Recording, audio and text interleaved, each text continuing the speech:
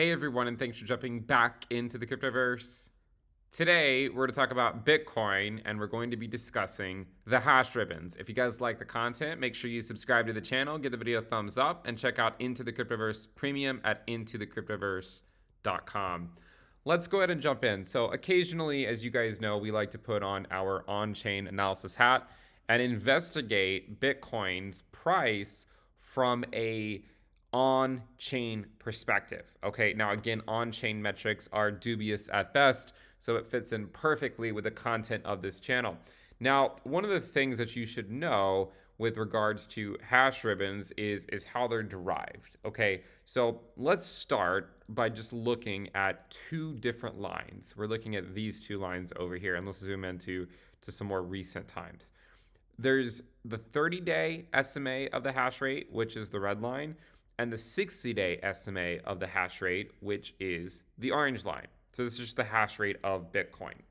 Now, one of the things to consider are shifts in the trend of these two hash rates. Now, remember, when we talk about moving averages for, say, like the price, whenever the shorter term moving average moves above a longer term moving average, that tends to be a bullish signal. It is a lagging indicator, but it does tend to say, hey, you know, if the short-term price action is more bullish than the long-term price action, then a lot of people have a kick in their step because we're above historical levels over, they say, like a much longer time frame. In the same way, when the 30-day SMA is above the 60-day SMA, or it makes that transition to going from below it to above it, that has historically been a somewhat interesting signal. So if you just take the 30-day divided by the 60-day, you'll get this. Okay, this is the line that you're looking at, and you'll see some lines sort of going across the page from or vertical lines going up and down across the page. Where do these lines come from? What we're looking at is we're looking at the time that the 30-day crosses above the 60-day. Okay, now what does that mean? If we sort of zoom in here, you can see that this horizontal line represents 1. So if the 30-day is above the 60-day, so if the 30-day SMA of the hash rate is higher than the 60-day SMA of the hash rate, then you're going to get a number above 1. If the counterpoint is true, so if the 60-day is higher than the 30-day SMA of the hash rate, then you're going to get a number below 1. Okay, so imagine, just as an example, let's imagine the 30-day SMA is 1 and the 60-day SMA is 2, then again, you're going to get 0.5. Therefore, it would be below 1. The vertical lines you see going up and down the page are representing when we go from being below 1 to being above 1. So it means that, you know, there are some times when the 30-day gets less than the 60-day SMA. And what we're looking for is not when it becomes less than the 60-day, but after it becomes less than the 60-day, we want to know when it breaks back up to the upside. And when you just look at that, when you see when does the ratio go from being less than 1 to above 1, this is the indicator that you get.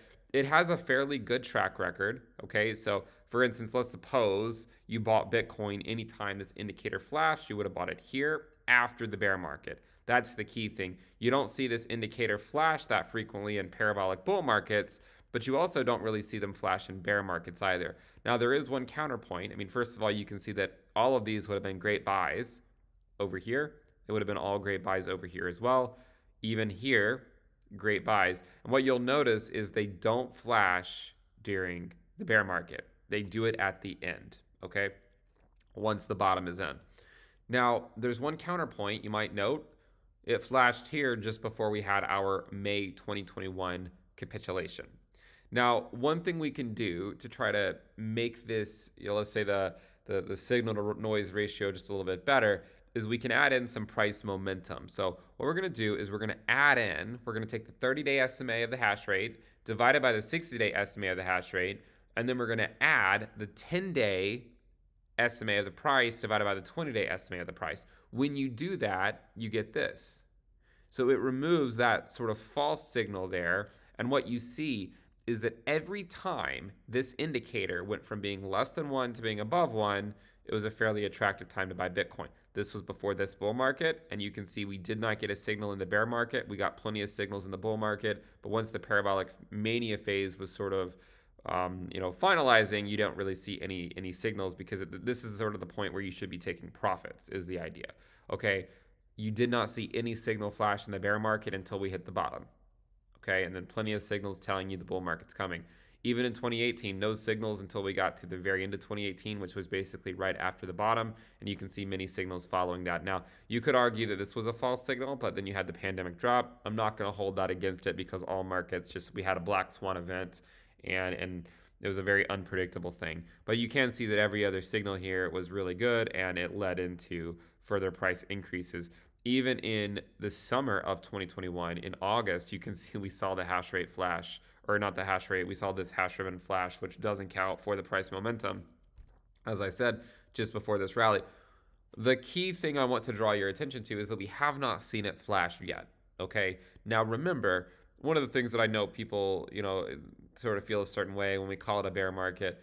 I know me calling it a bear market doesn't necessarily sit well with everyone, but I think to some degree, if you just sort of do away with the terminology, if you have a hard time labeling it anything, just recognize that we haven't really seen this thing flash in a while.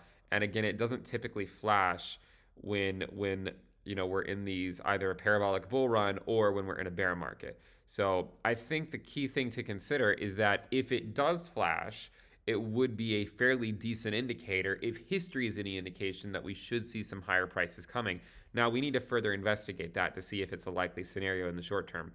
This ratio is currently at 1.01, but we cannot see this indicator flash until we first go below 1. Again, it only flashes when we go from being below 1 to being above 1. And right now, we still sit above 1. We're currently at a ratio of 1.01. So again, in order to see this indicator flash, you first need to go below 1, and then when you come back up to it, that's what gives you this indication that the market is finally turning around. So I do think, exercising some patience and just recognizing that the indicator will flash at some point in the future, but it just simply has not flashed at this point, and that it could still be, some months to come before we actually see that thing flash. But when it does flash, it will be an interesting thing to follow, because if we do see the indicator say, hey, this is a good signal to buy Bitcoin based on historical data, we'll be able to put it to get to the test once again to see if it works out. If you guys like the content, remember to subscribe to the channel and make sure you check out Into the Cryptoverse Premium at intothecryptoverse.com if you want to get access to this chart amongst a number of other charts. I also do have a Twitter. If you guys want to follow me there, you can find a link to the Twitter in the description below, where I do post some occasional updates other than just like the videos and whatnot. Thank you guys for tuning in. Make sure you subscribe, and I'll see you next time. Bye.